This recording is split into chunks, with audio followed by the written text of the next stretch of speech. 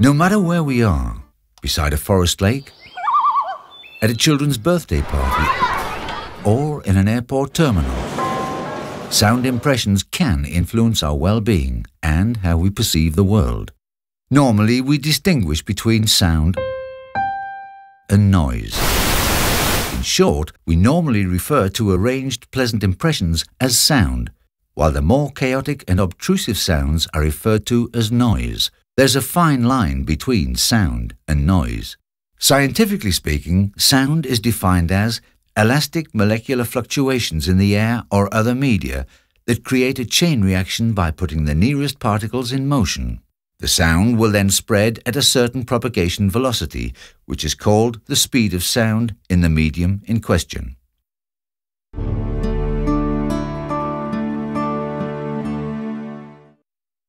Sound vibrations can be described as a progressive sound wave, which propagates in all directions like rings in water. The number of sound waves per second determine the frequency of a sound. Frequency is measured in hertz, and 1 hertz equals 1 vibration per second.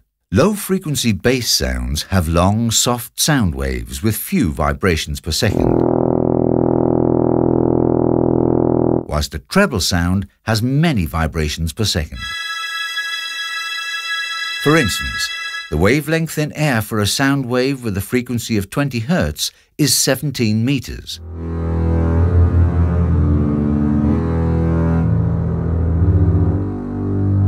While the wavelength for a high-frequency treble sound wave with a frequency of 20 kHz is only 1.7 centimeters. Sound waves are thus inversely proportional to the frequency.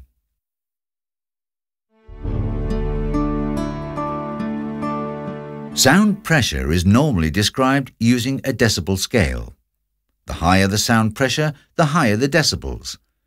For decibel measurements to be comparable, they must be made at the same distance from the sound source.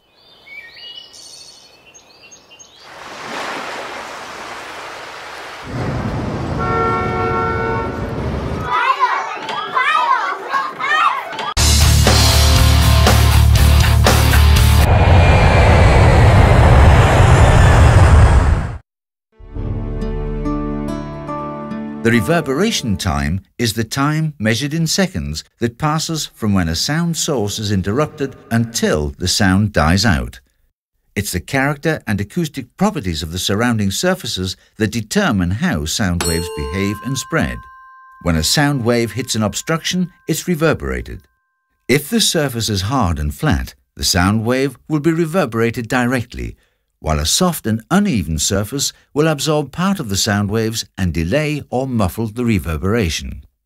Normally, a long reverberation time is undesirable, as the echo effect of the first sound waves mixes with the subsequent sound waves. The result is a noisy and resonant acoustic image, in which it's difficult to distinguish individual sounds.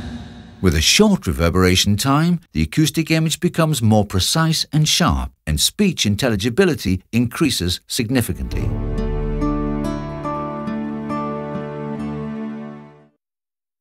Long reverberation times can be reduced by using materials which are good at absorbing sound. This property can be described by means of a sound absorption value. Hard and rigid materials with a smooth surface often have a low sound absorption value, while materials with a soft, uneven or porous surface typically have a high sound absorption value. The higher the proportion of the room's total surface area that absorbs the sound, the less reverberation there will be in the room.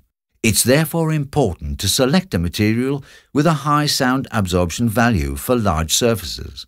In this way, it's possible to regulate and reduce the reverberation time to achieve a good acoustic environment with a clear acoustic image. The ceiling will usually be the easiest surface to regulate acoustically, since it's both large and accessible. At Trolltech, we've specialized in combining good acoustics and beautiful architecture. All new products in the Trolltech product range are developed in close collaboration with architects. This ensures that Trolltech is always the answer to acoustic challenges, whatever the type of building. The Trolltech product range also includes a number of special products which enable, for example, integrated ventilation, decoration, lighting and concealed speakers. So please don't hesitate to contact us if you're involved in building projects that require better acoustics. Trolltech, we have an ear for good acoustics.